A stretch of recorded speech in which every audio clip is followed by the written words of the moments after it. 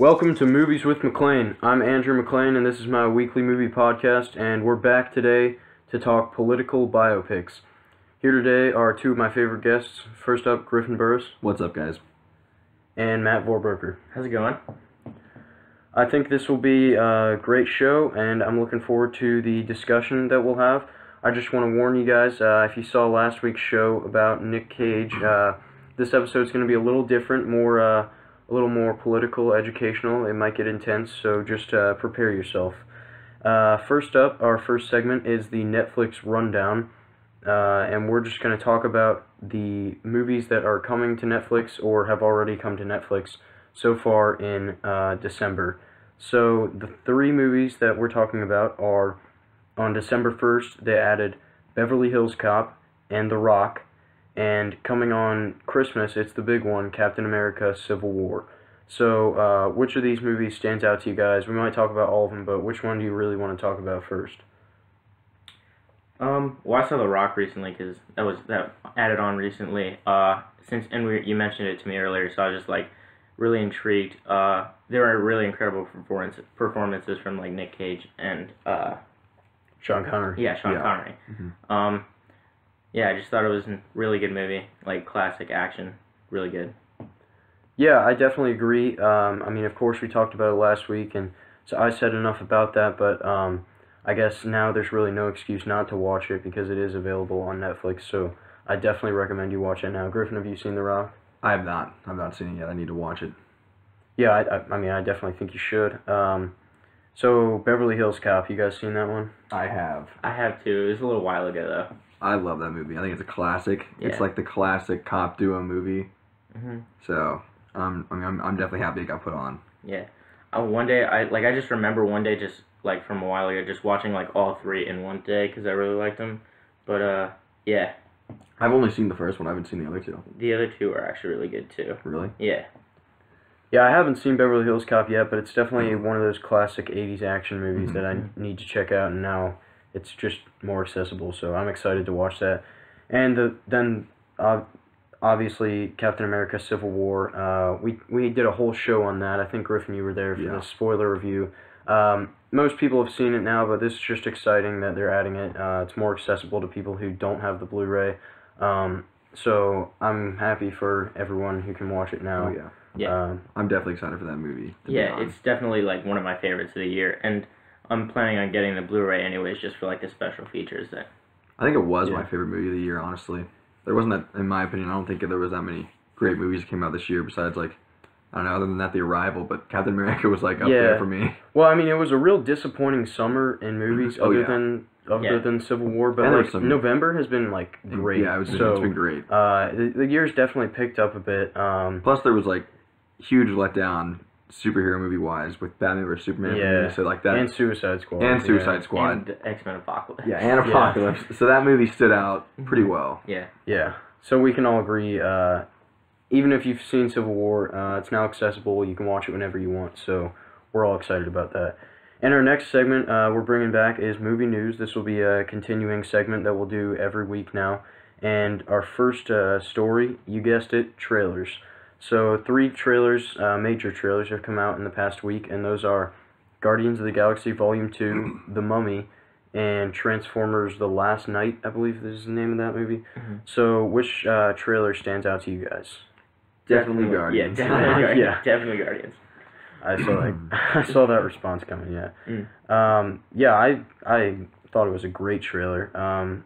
They did reuse some of the scenes from the last trailer. I'm okay with that because I don't want them to show us too much. Exactly. I don't want it to be a DC trailer. Mm-hmm. Oh, yeah. Yeah. Movie.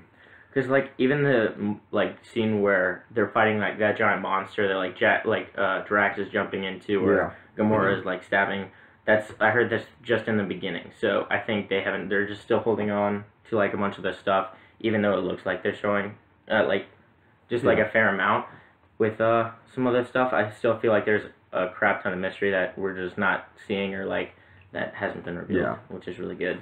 I'm really excited for the new soundtrack too. Yeah. Yeah. That movie had like such an iconic soundtrack. I mean, that's one of the main reasons why I love that movie. Mm-hmm. So I know for a fact like the second movie is gonna have great music. Yeah. And even in the trailer, it still had like incredible music. Yeah, I think that soundtrack is probably my favorite in the past like 5 years. Yeah. I know after I saw Guardians, I was listening to that soundtrack for like months, and I have no doubt that they will deliver with this soundtrack too. Yeah. And this trailer definitely showed that, because I think I like this trailer a little better because it had some of the new music. Because the last one reused a song from the first one.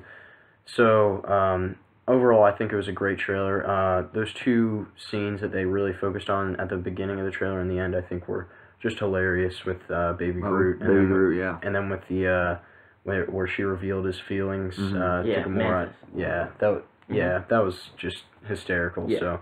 Also, I heard for the soundtrack that there was going to be another David Bowie song in there, and James, they had to cut the scene where it was in, but James Gunn is still going to try to put try to keep it in. They have to, just to remember David Bowie. That's awesome. I love David Bowie. Don't remember. They didn't say. They just said David Bowie song. Oh, I bet this new one they came out with.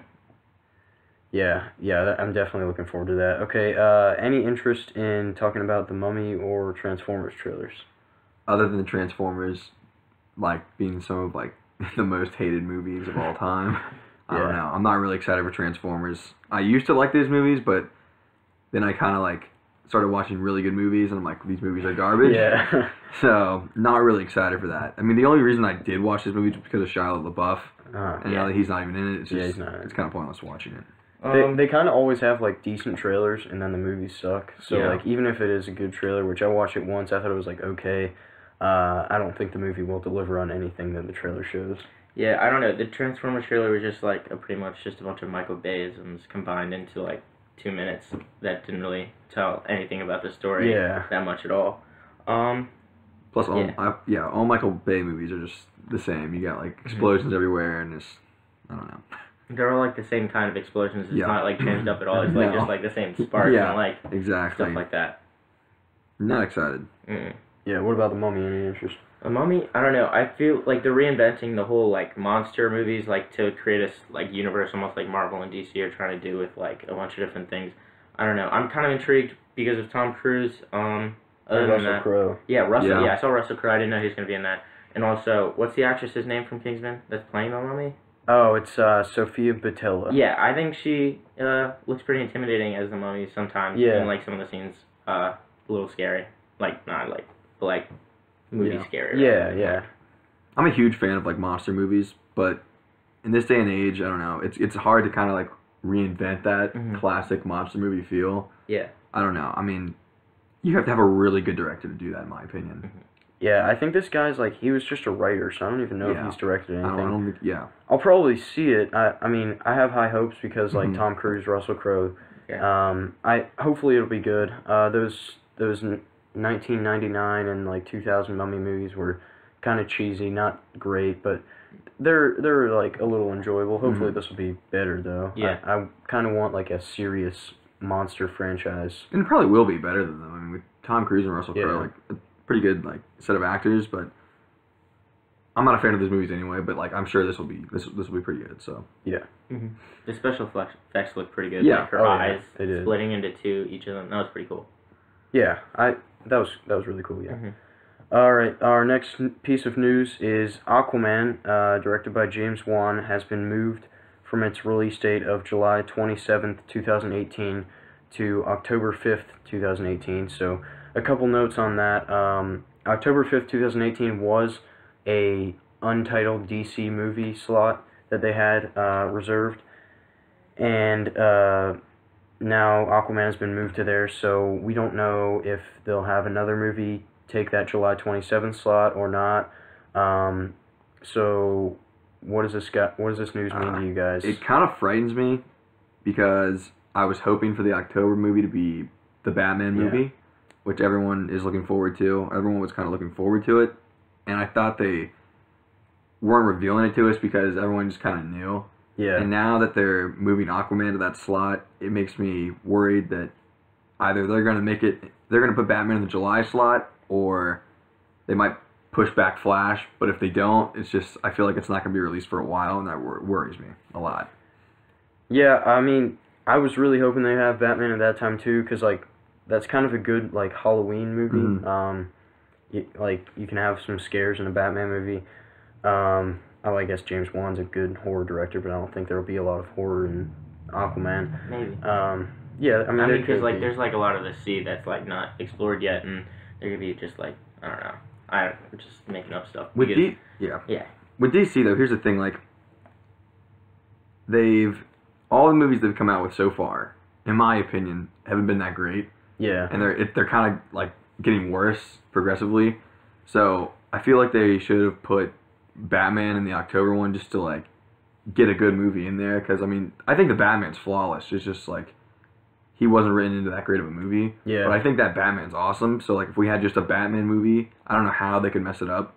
So I think they need to like put that in there fast to kind of save their marketing. But I don't know what they're doing. And maybe that's what they're doing. Maybe they're going to move the Flash to July and put Batman in March, because the Flash obviously lost their director. That'll slow things down. So maybe awesome. They are trying to get that Batman movie out as soon as possible, because we have coming up Wonder Woman, which I think most people have high hopes for. The only worry I have is just Gal Gadot as an actress.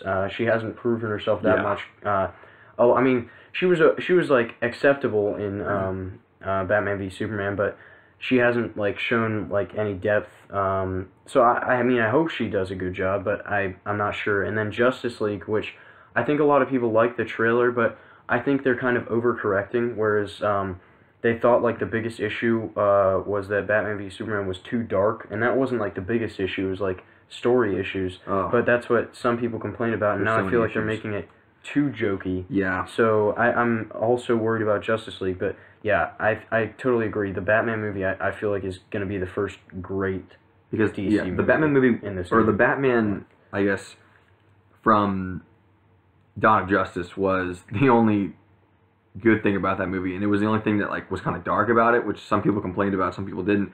But I feel like if it was just Batman, it'd be like a good dark movie. So I mean, that's what I'm excited about for sure. If like Ben Affleck can capture like kind of that scene where he's like kind of like Nightcrawler, like kind of like in the corner. Do you remember that scene where he's just kind of like almost like a myth, where he's just like, I'm scared like shitless of this guy. I don't like know what he's gonna do. If he can like capture that moment into like an entire movie of like him fighting bad guys and him doing like what Batman does, exactly. Then I think it'll be a really good movie. That's awesome. I definitely want to see what you just described. That sounds awesome. Yeah. All right. Well, we've had our superhero talk. Now it's time to get to the political talk. So we're doing this because Jackie with Natalie Portman is out about Jackie Kennedy and the aftermath of the JFK assassination. So with that being said, the first movie that we're going to talk about is JFK, directed by Oliver Stone. I believe this movie came out in 1991. Stars Kevin Costner as Jim Garrison. So Jim Garrison was the lawyer, the New Orleans DA who investigated the JFK assassination and kind of tried to reveal the conspiracy. And obviously it's true, so if we talk about like what happened, it's not exactly spoilers. So we might talk about like a little bit of what happened. So basically, I love this movie. I think that Oliver Stone, while he's a very controversial director, just makes you think so much when you're watching his movies. And I think that this is a movie that everyone should see, because like it does make you think, and it just makes you question like what really happened on that day. And I think one of the best scenes is when Kevin Costner meets with Donald Sutherland's character, who was like an ex-CIA guy, and he reveals all these secrets to Kevin Costner. Sutherland's talking for like 16 minutes, and you're just like so captivated the whole time. And one of the things he says is everyone was so caught up with the question of who fired the bullet that they didn't ask the important questions of why was Kennedy killed, and who had the power to cover it up, and who benefits. And those are really the big picture questions that that reveal why there might have been people in the CIA involved, the FBI, the mafia, the military-industrial complex.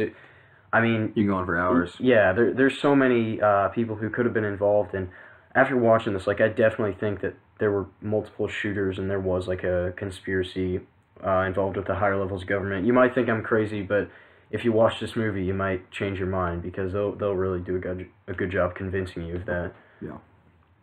I don't know if you've watched the '60s documentary directed by Tom Hanks. They dove, like that scene you were describing. They kind of dove into that a little more, and it's like honestly like mind-boggling of just everything you can think of about who was involved and why when it comes to JFK assassinations. I mean, I can go all day talking about it, but like you said, I like how the movie was more progressive, because when it comes to like a JFK movie, it obviously has to be. So if it was written by more of a non-liberal director, I mean, it probably wouldn't have went the same way, but I'm glad that it was, because for a JFK movie to be like that, I think that's what it had to be in, you know. Yeah, and I mean, I definitely agree that it's good that it was from that perspective, even though that's not like my political views. Like, I think it works in the movie, because like Jim Garrison at one point says like, I've never been like more disgusted to be an American, and like you've got to agree with that. Like they pretty much, the motives that Donald Sutherland's character describes is that the people in the military-industrial complex wanted Kennedy dead because he was going to end the Vietnam War, and they made so much money out of that. Yeah. And I mean, you can't like argue with that, like how terrible that is. So I mean, yeah, even as a conservative, like I'm glad that it was Oliver Stone who made that movie. Oh yeah, yeah. I didn't get to check this one out, but I'm really intrigued, and I'm definitely going to check it out probably within the next week, based on just like how much you guys have said you've liked it and how much it's like impacts your mindset on like whatever like the movie, like most of the movies about, and like the conspiracy theories and stuff like that. Yeah, and sorry, I just had a couple more things. I think like when you watch a movie like this, you have to do like a little bit of research afterwards to see like how much of it's actually true, and for the most part, like this is a very accurate movie. As far as like the facts presented in court and the investigation done by Kevin Costner. Obviously, they play out some of the scenes of how it could happen, so we don't know which of those are true. But with the exception of a couple scenes that don't really have that big of an impact, most of the facts are facts, and it's full of great performances. Not just Kevin Costner, but Tommy Lee Jones, who's the man he prosecutes, and Joe Pesci also. I think those two guys give great performances. He did great. Yeah. He was great. So, I mean, this is definitely a movie that I think everyone needs to watch if you haven't. Of the ones we talked about today, I recommend this one the highest. All right, we can move on if we're all done. Yeah. All right. Did you want to get on to your one? The King's Speech or W? I was going to say W. Sure. Well, W is also directed by Oliver Stone, and I think it was, like, a really good, like, movie. Like, it wasn't great, but, like, I feel like the story didn't really need to be told. It wasn't like a hot button like it needed to be a movie, but I thought it was really well directed by Oliver Stone and with incredible performances. I feel like that's always a constant with biopics, that the actors in it do really good job portraying like whoever they're playing. Like George W. Bush played by Josh Brolin, Laura Bush played by Elizabeth Banks, H.W. Bush played by James Cromwell. And, I was going to say Dana Carvey. Yeah. And then Richard Dreyfuss plays Dick Cheney in a really good performance. Okay. Overall, it just like kind of starts off the movie with him as president, and it flashes back to like him in a fraternity at Yale, and just like almost like him pledging for fraternity. So they're kind of like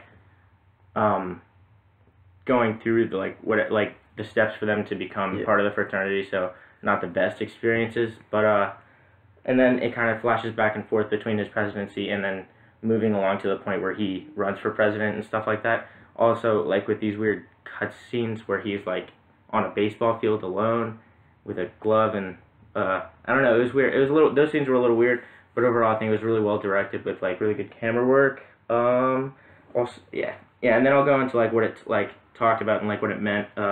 Like hidden meanings, somewhat, kind of, but not really.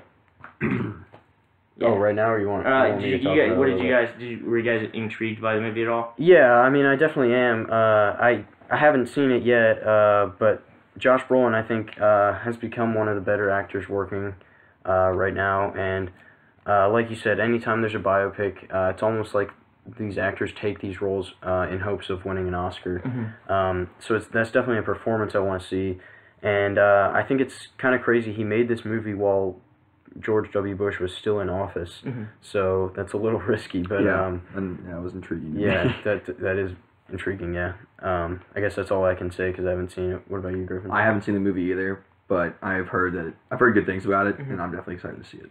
Yeah. Okay. So when I go into like dealing with it deals with kind of like him being a child born with a silver spoon in his mouth, because essentially his dad like doesn't really appreciate him, and he likes Jeb Bush more. Like he's his favorite son, like obviously, and also deals with some alcoholism that George W. Bush dealt with before his presidency, and like getting off that before he ran for governor of Texas. And then also reflecting on your mistakes, especially after his presidency. That's kind of where the film ended, where he was asked by a reporter, like, what are your biggest mistakes in life, or like, not in life, in your presidency, and like, how would you have like changed them? And he's kind of flustered, and he doesn't really know how to answer the question. Yeah. And I feel like that sums up like George Bush's president. Like, I feel like that sums up the movie and like his portrayal perfectly. Yeah, I mean, like, yeah, even as a conservative, we can all agree he had some mistakes, but Yeah. I think some people like give him more, like, kind of bash on him more than he deserves a little bit. But yeah, it's definitely a movie I want to see. I want to see kind of how what Oliver Stone's opinion of him was, because I think you probably can definitely see that in there. Yeah, like you said, he's a liberal director. Like, he's very liberal, but it didn't seem one-sided as a movie. You could definitely tell that there was partially there, but like it didn't seem like it was bashing on George Bush the whole time, because there was definitely sympathy for him as a character at most points in the movie, because he's the protagonist. He's obviously gonna have problems, because that's pretty much, it wouldn't be an interesting film without there being problems. But yeah, that's essentially it. All right, well, we ready to move on? Yeah. You want to do the King's Speech? I'll get into the King's Speech.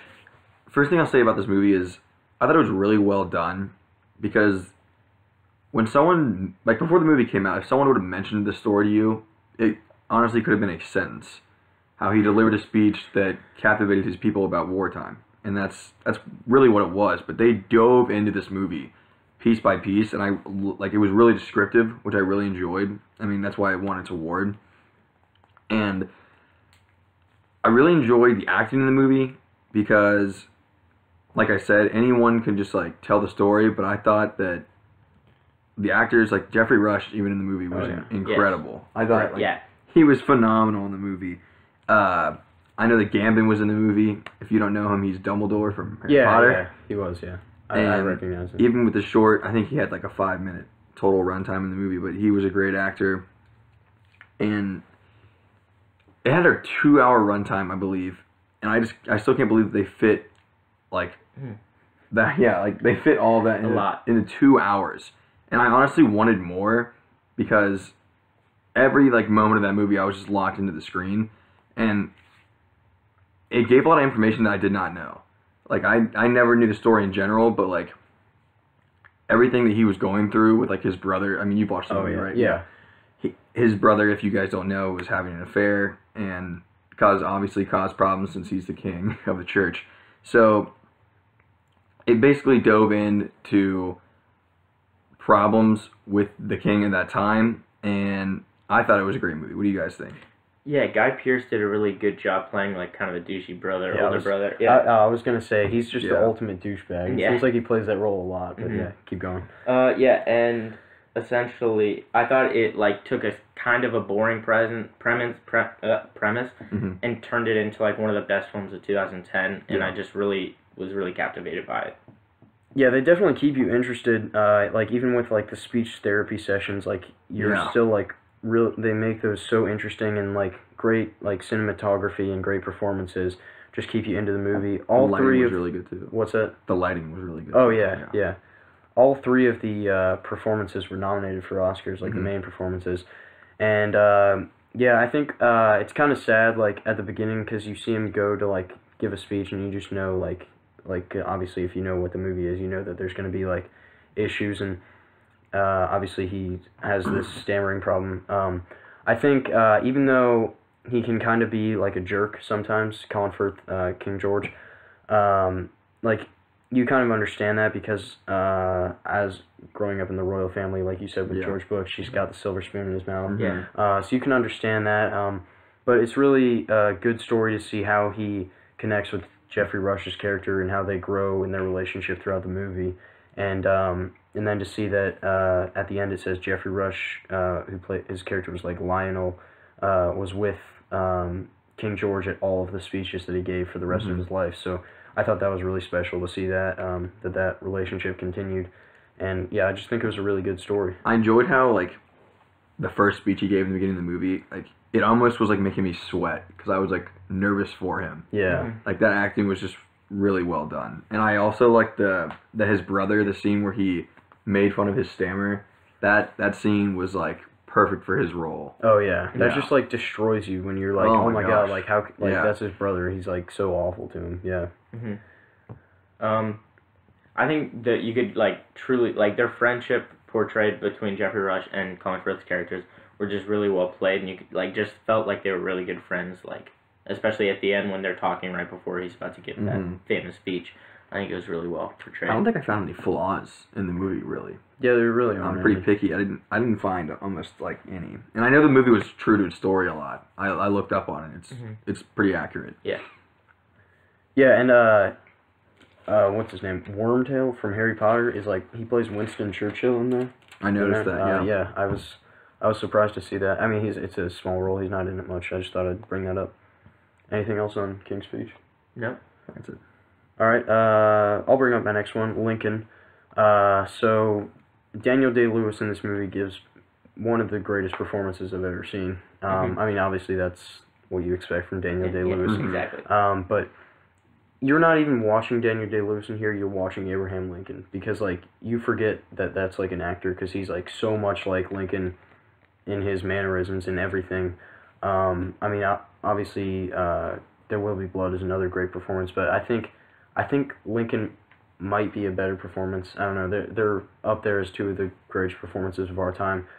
And it's just really a great story about what I would consider to be the best president that we've ever had, and how he wouldn't give up on passing the amendment, because it's about like passing the 13th Amendment as the war was ending, and he really pushed to get it passed or ratified before the war was over, because everyone, even while they hated slavery, there was a lot of racism at the time, and he feared that if the war was over, people might vote against the amendment to abolish slavery because they didn't want blacks to join society, really. And I think it was really great how they showed all the politics of it. It's funny that we kind of talk about this election as like one of the like nastier elections with like all the insults that were thrown around, but if you see the scene in the like in the House of Representatives with like Tommy Lee Jones and some of the Democratic senators just yelling insults at each other. Yeah, it's just trash talk. So I don't know how accurate that is, but it seems like a lot of that still went on back then. So that was really interesting to see. And Tommy Lee Jones, also another good performance. He's got a real bad wig, but he takes it off at one point, so like you see that it is a wig, so that makes you forgive it a little bit. But yeah, what do you guys think of Lincoln? I think it was just like there was overall. It's not really too complex to me. I think it was just like a plain spoken, down to earth, just really good movie. Like with really good performances. That's pretty much it. Yeah. I really like, obviously, like you said, the acting in the movie, because beforehand I watched the movie, I didn't really like know too much about Lincoln. Yeah. But while watching it, I just like you said, I felt like I was watching like Abraham Lincoln, like just how he talked, everything, like just how he acted in public, like it was crazy. I really enjoyed it. Yeah, obviously it's got the John Williams score, which enhances any Spielberg movie. I forgot to mention too, JFK has a John Williams score that's an incredible score. If you don't remember. And yeah, I love the scenes like in the House of Representatives, and it's crazy that they make the scene where they like do the vote, where they like take the votes. They make that scene interesting, where there's like hundreds of people just saying yay or nay. Like, Steven Spielberg makes that scene interesting enough that you can sit through that for like 5 minutes. So, I mean, he's one of the best directors working today, and I think if there was another director who tried to make a movie like this, it could have gotten a little boring. But yeah, I think it's an incredible movie. It kept me interested. I liked it. Yeah, I mean, it feels like, okay, it's 2.5 hours, and it does feel like it's 2.5 hours. But like some movies like this might make you just want them to be over, and this definitely keeps you interested. Also, another thing I'll say about JFK while we're on the discussion of length, that's a 3 hour and 9 minute movie, but it flies by because you're just so captivated the whole time. Sorry, I went off track. I just remembered I forgot to say that. Anything else on Lincoln? No. Probably so. Yeah. All right. Who wants to go next? I'll go. Go ahead. So, All the Way. Yep. I know you two have not seen this. No. It stars Bryan Cranston as Lyndon B. Johnson. It was an HBO movie. And I really enjoyed the movie because, I mean, there's not that much about Lyndon B. Johnson, cinematography-wise, film-wise, that's out. And it's new, which I really enjoyed. But the thing about this movie is it captivates how Johnson was kind of thrown into his presidency. Like, I'm kind of bouncing off JFK here because it was right after the assassination. He was thrown in, and he honestly wasn't for some of the things JFK was for. Yeah. As a president, he wasn't very progressive. He really didn't care what got changed civil rights-wise. He was kind of forced onto that movement. And they really captivated that into the movie, how he wasn't the person, like, he's really described to be. Like, he's kind of a nasty, a little bit racist president. And that's not what, like, some people may think of him since he's a part of the Democratic Party. But the movie just was really descriptive in how he was kind of careless to his party and to his administration. He was just scandalous. Like, he didn't really have appreciation for his wife at all. He didn't really treat women that well. And it shows how him and Martin Luther King had to come to some like pretty nasty compromises in the movie to like get stuff done. It was intense. Yeah, I'm seeing now that Anthony Mackie played Martin Luther King Jr. I didn't know that. He did really well in the movie. Oh yeah, I expect that. Yeah, he's done some great work recently. Bryan Cranston, I think, already kind of looks like Lyndon B. Johnson. Yeah, so he played it well. Yeah, I expect that. Actually, I forget. Were you gonna say? No, I mean, I don't know a whole lot about Lyndon B. Johnson other than the fact that he was like the president right after the JFK assassination. And I'm really intrigued to learn more about like how he was as a president. So I'm probably gonna check it out really soon too. I think I remember something from JFK where John F. Kennedy signed like some presidential act like 263 or something that was going to end the Vietnam War in like 1965, and then Johnson like signed something that like counteracted that to like keep the war going. Johnson was known as like the Vietnam president. Yeah. And that's what he was kind of like stamped with, which made things harder for him, but honestly he wasn't that great of a guy in my opinion. Really? Yeah. You think the movie had like some bias against him or? No, not really, but I guess in some instances maybe, but like that's just how he was, honestly. And then there's times that's how a lot of people were, because like civil rights movement back then, that was like revolutionary. Yeah. So like the fact that he did that was already insane, but like I just think it's interesting how he didn't want anything to do with it at all. And like he's from the South, so he was kind of raised with a little bit of like racism in his family, and it just shows how like corrupt politics can be, which is why I really enjoyed the movie. Yeah. I mean, I definitely want to see it. I hadn't even heard of it until you brought it up, but I'm glad that you did bring it up. Is that all you had on it? I also enjoyed the cinematography. It kind of gave like an eerie feel to it. There was always like a hand cam, like behind him, as he walked towards like to do his speeches, or if he was making an announcement, which kind of gave like a really eerie feel to the movie, which I really enjoyed. Okay, cool. All right, Matt, what's your last one? I'm going to be talking about Gandhi, and I think it's like one of the, like, it's an incredibly famous film. It comes across incredibly sincere. It's like about one of the most admirable men of like his generation. Like, I saw it a couple years ago, so it's not like clear in my memory, but there are definitely some scenes that stand out. Like, I just remember him being like beaten up by the cops and he won't fight back and stuff like that. Or the scene of his funeral where it's just like a massive amount of people and a massive celebration for like this man's life. Ben Kingsley gives an incredible performance as Gandhi. He like transforms into him. When you look at him, you're just like, wait, that's Ben Kingsley, because he looks exactly like Gandhi in like old pictures. That's pretty much most of what I have, but like it's just like an old-fashioned epic that it's 3 hours long, and it's like just like practically no flaws, and it kind of feels like it feels like 2.5, but that doesn't really say much because 2.5 hours is still pretty long. But it's just a massive story told and compressed into even like 3 hours is still a short amount of time compared to like everything that happens in the movie, like going throughout his entire life. Yeah, the span of that movie was incredible. It started out when he was very young to his death, which I really enjoyed. Yeah, I haven't seen it. I definitely need to. Obviously, you say it's a historical epic. I love those historical epics. I like sitting down and watching a movie for 3 hours, so that'll be no problem. And I definitely want to watch it because I know I've heard all about Ben Kingsley's performance, so there's not much else I can say. Well, I mean, I saw it like freshman year, and it was like staggered into like a week or two of like just watching it within those gaps. That's the worst. Yeah, I feel like I just want to now I want to rewatch it just like all in one sitting, just so I can like receive all of it as one movie rather than like 5 or 6 different parts of a movie. Yeah, that's no way to watch a movie. I know we were watching Castaway, and like a couple weeks ago.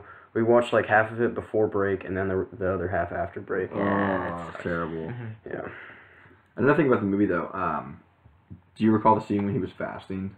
Yes, I do. Yeah, that was probably like my favorite part of the movie. I thought his acting was really well done. Yeah. And it shows just like what Gandhi went through to get his point across for civil rights, which I really enjoyed. Yeah. I just, like, whenever he's conversating with someone, like, I'm pretty sure Martin Sheen is in it, and he just, like, those conversations between them two were just really captivating for me. I think they both did really good jobs performing as their characters. All right, well, was that all? Yeah, that's everything. That's all we had for our main discussion of political biopics. One question, see if you guys know this. Oliver Stone, we talked about JFK and W. Do you know what other president he made a movie about? Was it Reagan? It's actually Nixon. Oh wow. Dang it. Anthony Hopkins played that. Nixon. Dang it. Yeah. Good guess. No, it's Reagan's, his was pretty close. They should make a Reagan movie. So that's all we have. Next week, come back and watch us. We're talking about Christmas movies. I know that seems a little early for Christmas movies, but the following week we have the Rogue One review, and then we're taking a week or two off after that for Christmas and New Year's. So thank you for joining us today. I guess YouTube is now like making people get like likes and comments and subs on their videos for their videos to like pop up. So I guess ask not what the podcast can do for you, but ask what you can do for the podcast, and give us those likes, or else I'll have to fire my staff. That would be the worst. So yeah, thanks to everyone for watching. I think this was an excellent show, and thank you so much to Griffin and Matt. I had a great time. No problem. Yeah, thank you for having me. Thank you. Yeah, I'll have you guys back soon enough. Awesome. And that's all we have. So have a good week. We'll be back.